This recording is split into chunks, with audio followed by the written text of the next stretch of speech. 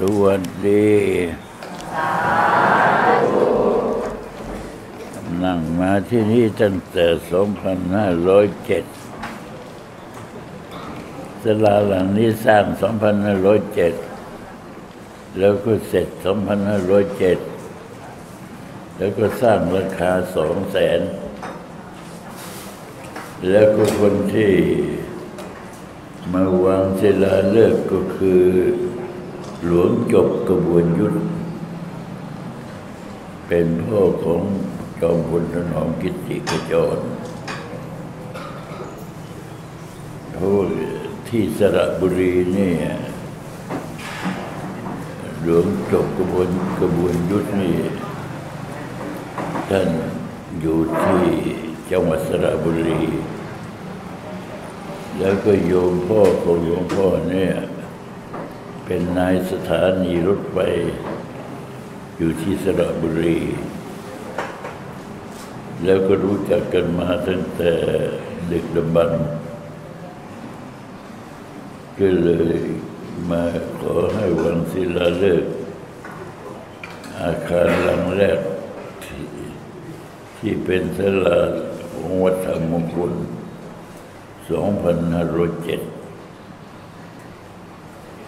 แล้วก็หลวงพ่อก็สงวนสถานที่ไว้แห่งหนึ่งก็คือตรงนี้เอาไว้นั่งตอนเช้าในระยะ30 ปีนี่ไม่มีใครหรอกมี 2-3 คนนั่งคุยกันมานั่งเสร็จแล้วเพราะว่าตอนนั้นยังไปบิณฑบาตได้ก็ไปบิณฑบาตต่อมาภายหลังไปบิณฑบาตไม่ได้เหยียบถนนเนี่ยมันเจ็บเท้าเจ็บฝ่าเท้าแต่ก่อนเดินนี่ลุยน้ำยังได้มาอยู่ที่นี่มันไม่ได้เดินเข้าในที่สุดเท้าฝ่าเท้าเราเนี่ยมันก็บางเหยียบอะไรนี่ก็เจ็บแล้วทีนี้พอมาจนกระทั่งถึงอายุประมาณ70 กว่าเกือบ80มันก็เกิดโรคชนิดหนึ่งขึ้นมาซึ่งไม่เคยโรคนั้นคือโรคหิวตื่นเช้าขึ้นมาเนี่ยตอนระยะก่อนเนี่ยไม่เคยมีแต่พออายุ80ก็แล้วไม่มีแล้วอายุ75ขึ้นไปพอหิวเรื่องเราก็ทนบอกว่าเราจะต้องไปบิณฑบาตทุกวันแล้วก็มาทีหลังเนี่ยมันไปบิณฑบาตไม่ได้หมอก็ห้ามกลัวเอวมันจะสุด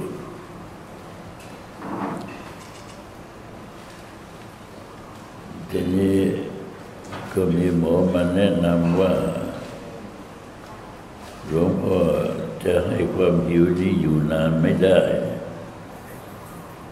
เพราะว่าความหิวเนี่ยมันคือน้ำย่อยมันออกน้ำย่อยของเราเนี่ยน้ำย่อยก็คือกรดดีๆนี่แหละก็คือน้ำกรดน้ำย่อยอาหารเนี่ยเพราะฉะนั้นมันไม่มีอาหารย่อยมันหิวขึ้นมาแล้วนี่มันก็กัดลำไส้เราถ้าทนไปนานเข้าเดี๋ยวก็จะกลายเป็นโรคลำไส้เดือดร้อนก็เลยสั่งโยมทำข้าวต้มมานั่งฉันตรงนี้เมื่ออายุ80คือ79ก็เริ่มตั้งสถาบันพระราชจิตานุภาพพอเริ่มตั้งสถาบันพระราชจิตานุภาพโยมก็มามากขึ้นโยมเก่าที่หายหน้าไปก็กลับขึ้นมา หมดแล้วเพราะฉะนั้นสถานที่ย่านแห่งภาษาอังกฤษเขาเรียกว่าแอเรียตรงนี้เนี่ยหลวงพ่อก็หวงไว้นั่งคนเดียวไม่ให้ใครมานั่งถ้าใครมานั่งขอให้เป็นอะไรลูก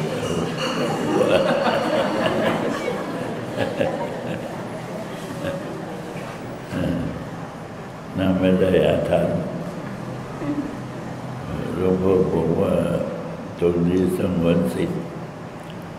ตรงไหนก็ไม่สงวนที่นอนก็ยังไม่สงวนใครมาเป็นเจ้าอาวาสก็ทำนั่นได้แต่ตรงนี้สงวนไว้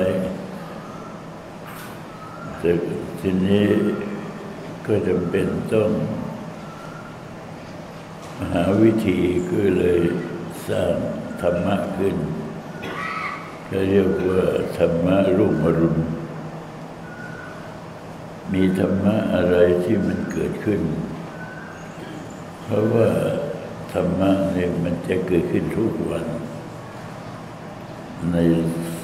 การแตกต่างแต่ก่อนหลวงพ่อแสดงธรรมไม่เคยแสดงธรรมสมถะแสดงแต่วิปัสสนาโยมก็หนีหมด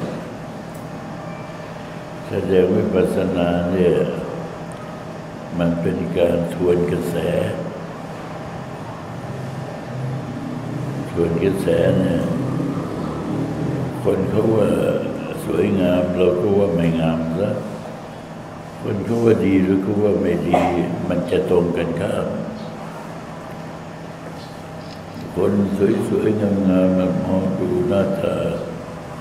ผู้ชายก็หล่อผู้หญิงก็สวยแต่ว่าพอเป็นวิปัสสนาก็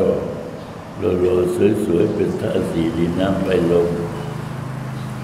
โอ้ยนี่ออกมาทางตาขี้ตาทั้งนั้นออกมาทางหูขี้หูออกมาทางจมูกขี้มูกโอ้ยตัวคนมีแต่อสุภะโยมก็ฟังไม่ไหวโยมแก่ๆก็ฟังได้โยมหนุ่มหน่อยฟังไม่ค่อยได้ทีนี้พอตั้งสถาบันพลังจิตานุภาพตามที่หลวงปู่มั่นท่านบัญชาการมาแต่ก่อนโน้นความจริงเนี่ยไม่ใช่ว่าหลวงพ่อคิดขึ้นมาเองได้แต่หลวงพ่อก็ต้องเอาแบบอย่างของหลวงปู่มั่นมาใช้ท่านบอกว่าคุณไปอยู่กรุงเทพคุณต้องทำอย่างนี้เวลาคุณอยู่ป่าคุณต้องทำอย่างนี้เพราะเวลาที่อยู่ป่ามันจะทำเหมือนอยู่กรุงเทพไม่ได้ต้องเข่งขัดหลายอย่างทีนี้พอมาอยู่กรุงเทพก็อนุโลมตามพออนุโลมตามโยมก็ชอบใจแล้วก็ได้มาทำสมาธิกันมากขึ้นพอตั้งสถาบันพลังจิตานุภาพสร้างหลักสูตรสมาธิขึ้นก็เลยเป็นที่นิยมที่ว่าเป็นที่นิยมเนี่ยคือของที่จับได้แต่ก่อนนั้นพูดของที่จับไม่ได้พูดทีไรก็รถเบนซ์พูดทีไรก็โรลส์รอยซ์พูดทีไรก็ต้องมีแต่ความหรูหรานั่นถือว่าไม่ใช่วิปัสสนาเมื่อเป็นเช่นนั้นหลวงพ่อก็จึงได้เอาของที่โยมจับได้อย่างเรารู้อยู่ว่าคนยังไงสักคงจะมีเท่านี้10 ล้าน5 ล้านอะไรก็แล้วแต่ เขาก็สามารถซื้อกันได้ถ้ามันมีเงินถึง100 ล้าน1,000 ล้านมันก็มีคนมีอยู่อย่างนั้นน้อยคนที่อยู่ใน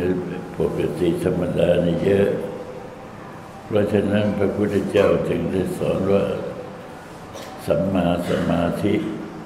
สัมมาสมาธินี่หมายเอาถึงว่าฌานที่ 1ถึงฌานที่ 4เลยนั่นไม่ใช่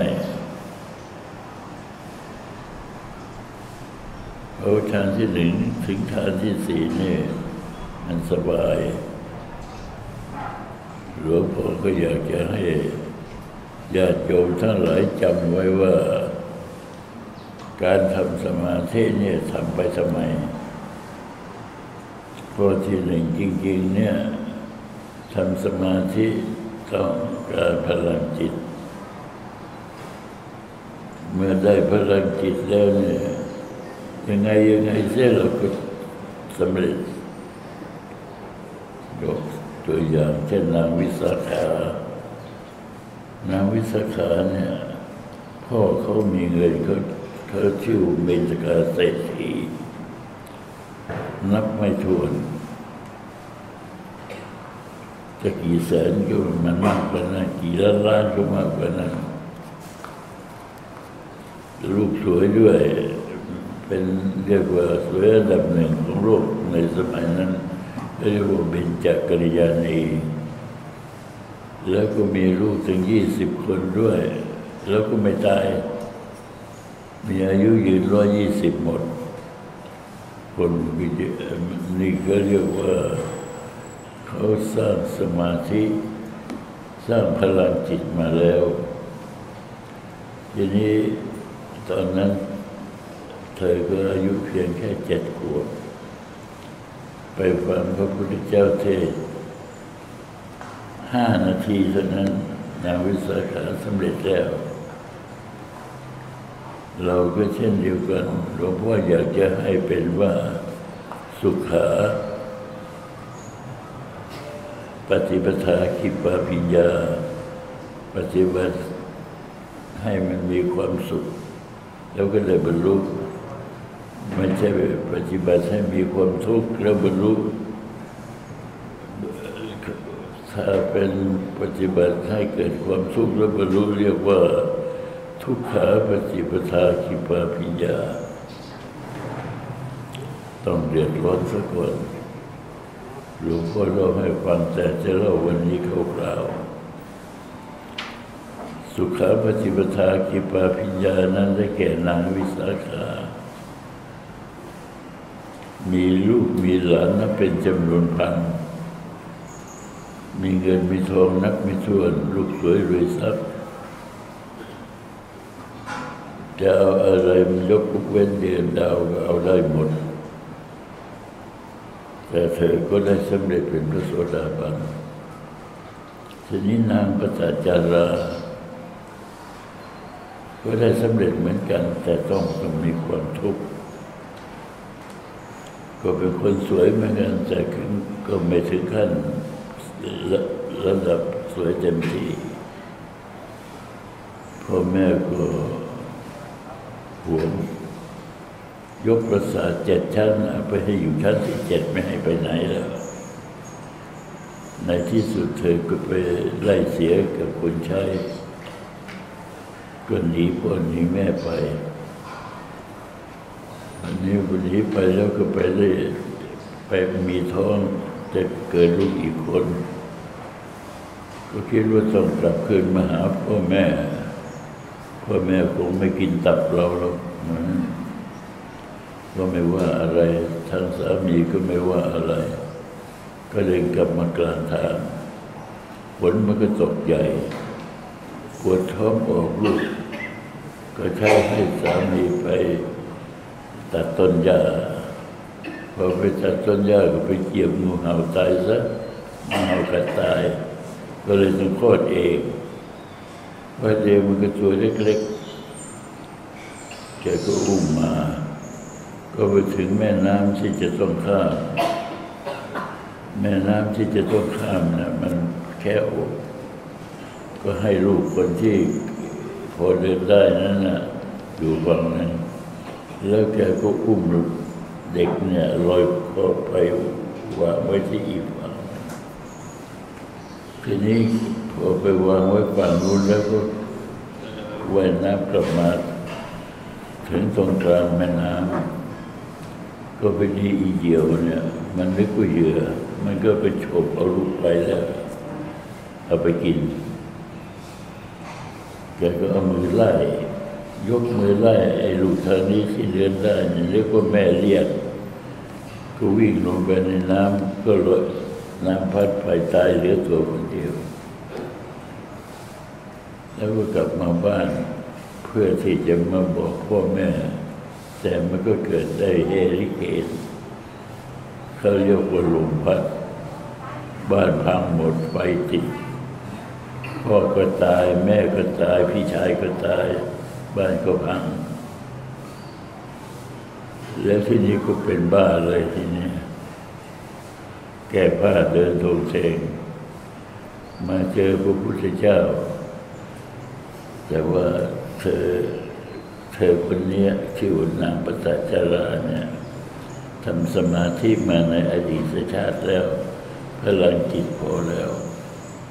พอที่จะรับธรรมเทศนาได้พอมาฟังธรรมพระพุทธเจ้าก็ได้สำเร็จก็รู้สึกตัวในที่สุดเธอก็ได้สำเร็จเป็นพระอรหันต์อันนี้ก็เรียกว่าทุกขาปฏิปทาคิปาปิญญาแต่หลวงพ่อไม่อยากจะให้พวกเราหรือญาติโยมจะต้องมาทุกข์ทรมานเช่นนี้ไหนๆจะสำเร็จจะเอาแบบนางวิสาขาก็แล้วกันแต่ที่จะเอาแบบนางวิสาขาได้ต้องทำสมาธิสร้างพลังจิตมันจะน้อยก็ตามมากก็ตามบุญสาทำไปเพราะว่าการทำสมาธิเนี่ยมันไม่สูญสลายตัวพลังจิตเนี่ยพอนั่งลงไปแล้วพอจิตเป็นสมาธิพอจิตเป็นสมาธิก็ผลิตพลังจิตพอผลิตพลังจิตพลังจิตก็นอนเรื่องอยู่ในจิตเขาเรียกว่านิสัยอุปนิสัยแล้วก็ติดตัวมายกตัวอย่างหลวงพ่อเองตั้งแต่ได้สมาธิอายุ13ก็เป็นเด็กตัวเล็กนิดเดียวก็รู้ภาษาไม่รู้ภาษาบ้างไม่เต็มที่แล้วไปได้สมาธิได้ยังไงอาจารย์บอกว่าสมาธิที่คุณได้เนี่ยเขาต้องทำตั้ง10 ปีนี่แกท่านยังไม่ได้บอกสมาธิให้เลยยังไม่ได้นึกโทเลยนึกว่าไม่มาอีกแล้วไม่มาอีกแล้วมาลำบากตอนที่ไปนั่งในที่สุดเมื่อหลวงพ่อถามว่าไอ้กรณีเช่นนี้มันเกิดขึ้นได้ยังไงหลวงปู่มั่นก็บอกว่าอันนี้แหละคืออดีตที่ได้ทำมาแล้วเพราะฉะนั้นพวกเราท่านทั้งหลายเราอย่าประมาท5 นาที10 นาทีน้อยมั่งบางทำได้สะสมไปเรื่อยวันหนึ่งหรือว่าอีกชาติหนึ่งหรือว่าอีกชาติใดเดี๋ยวมันก็จะต้องพบความสำเร็จเพราะฉะนั้นในการที่เราจะรู้จักความลับของสมาธิเนี่ยความลับที่อาจจะบอกเนี่ยก็คือว่าพอจิตของเราเป็นสมาธิเนี่ยมันจะเกิดสติพอเกิดสติแล้วมันจะเกิดปัญญานี่คือผลปัจจุบันคนเราเนี่ยมันจะต้องมีเวลาที่ขับขันเมื่อขับขันขึ้นมาเนี่ยถ้ามันมีสมาธิขาดสติก็ขาดปัญญาก็ไม่รู้จิตวิญญาณจะล่องลอยไปไหนถ้าหากว่าเรามีสมาธิสติเกิดทันทีพอสติเกิดปัญญาเกิดทันทีปัญญาเกิดก็รู้ดีรู้ชั่วอันนี้คือสิ่งที่มันจะเกิดในปัจจุบันมีสมาธิก็มีสติก็เกิดปัญญา ถ้าไม่มีสมาธิก็ไม่มีสติไม่มีสติก็ไม่เกิดปัญญาก็แล้วแต่กรรมมันก็ไปอย่างทุรเลสวัสดี